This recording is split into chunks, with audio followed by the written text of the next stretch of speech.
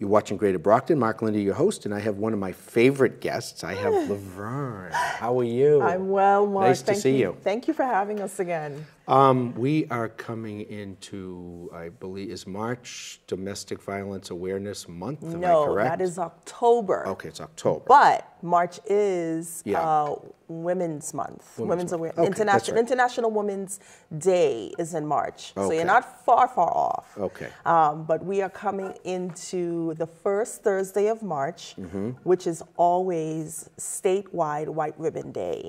Okay. Yes. And White Ribbon Day, I don't have one of my jackets on, but usually I have one of those white ribbons on there, and men take a pledge to work toward and make sure there isn't domestic violence. Correct. With women. Using their voices to speak out against domestic violence and no longer condone behaviors that contribute to domestic violence or violence against women. Right. And it is insanely important because 90% of the time, unfortunately, men are looked upon as the perpetrators when it comes to this issue.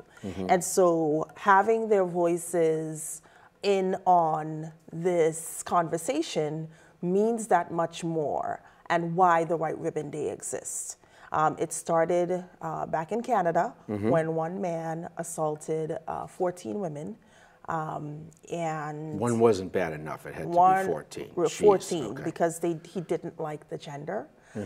And so the White Ribbon Campaign started as a result of that. Here in Massachusetts, it is coordinated by Jane Doe, who oversees the agencies here in Massachusetts that direct domestic violence rape and sexual assault support services to individuals. So they run the statewide campaign here in Massachusetts. And so we, as Love Life Now Foundation, wanted to sort of chime in and see how we could add more White Ribbon ambassadors to become part of the conversation in ending violence against women.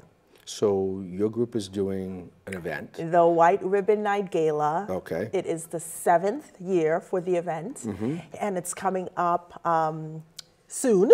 Okay. And we are very excited about it because this year we are, and this is something that we typically tend to do, is honor a man in the community that is using their voice on a day-to-day basis to advocate for no more violence against women. And that man this year is Michael Weeks. Okay. He is with the CEO of the Providers Council, and has sat on the sat on the board for the local White Ribbon the statewide White Ribbon campaign here in Massachusetts. So we are very excited. This is something that he's used his voice for many years, and we are just honored to be able to spotlight him and the work that he's doing.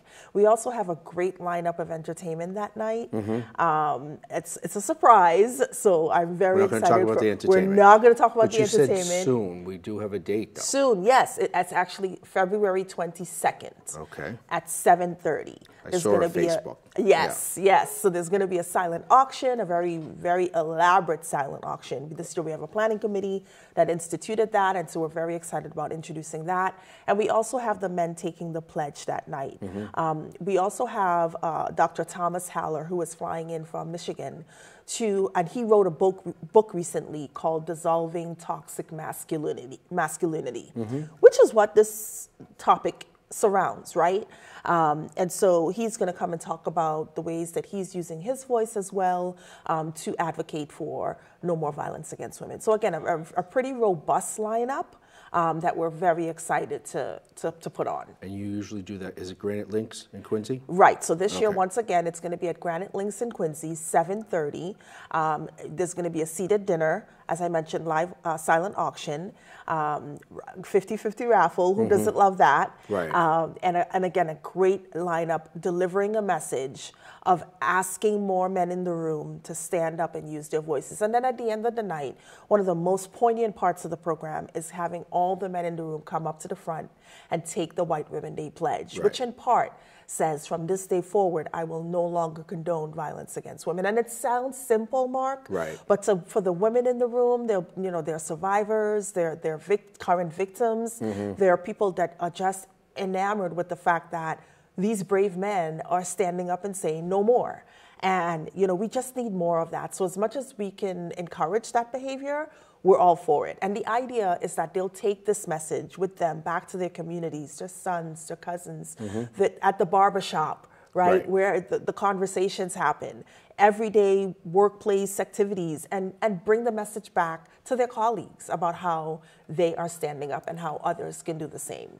Do they get to sign too? You usually have a banner. You used to have a banner. I used to have a banner, yes. There used to be more of these events. Yes, I think you're the true. only event that I know of in the area coming up. They were doing it at Massasoit when they had the Massasoit Conference Center. Correct. I know there was another group that was doing something with Family and Community Resources did do it a couple of years in a row. Right. They also had the banner that folks signed, but that's something I think we're going to re-implement, I think, Mark. And then there was a purple tie event at some point. Purple tie event, I'm not sure, maybe Stonehill. I know our board president over here, Joe Miranda, was one of he's a police officer, and he was one of the purple ties. The purple ties. So we got 3 minutes left. What do you want to get across? First of all, to get information for this, how do people find out? You can find us on Facebook, Love Life Now Foundation, and click on events. You can go to our website, www.lovelifenow.org, or you can contact me at 617-803-8357. Our lines are always open, not just for events like this, but to talk to survivors, to talk to victims. And if you need help. If you need help, this issue affects 1 in every 4 women, 1 in every 3 teens. This February happens to be Teen Dating Awareness Month. Right. So we try to highlight the idea that it goes way beyond adults, right, that you think this issue affects. And so as early as we can target teens that are involved in relationships, that are maybe seeing from their parents maybe, or their peers, what relationships look like. Checking their cell phones. Checking your cell phone. Who they talk to. Who you're talking to, what you're wearing. Right. Just that whole possessiveness. I mean, the whole isolation. So all of these behaviors we want to point out are not normal. And try to show them what normal can look like. Right. Because it may not be what they're seeing at home or in their schools or around where they live.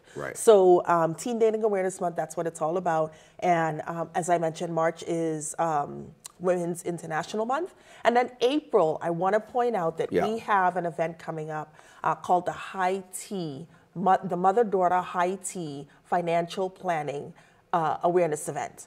We're going to bring you back for that one. Absolutely. So I can't an wait. April date? April 7th. Okay. So save the date. We'll get you back. We'll save it, and we'll help you promote it. Yes, and just thank you. Keep doing what you're doing. I appreciate you. You're all over the place. I see you. You look like a star of stage, screen, and TV. Oh, man. Okay. But it's getting the word out. You're a star because you help people. Nah, I mean. Okay. So. They're the real stars for seeking help. Exactly. Because it's hard to do that, right?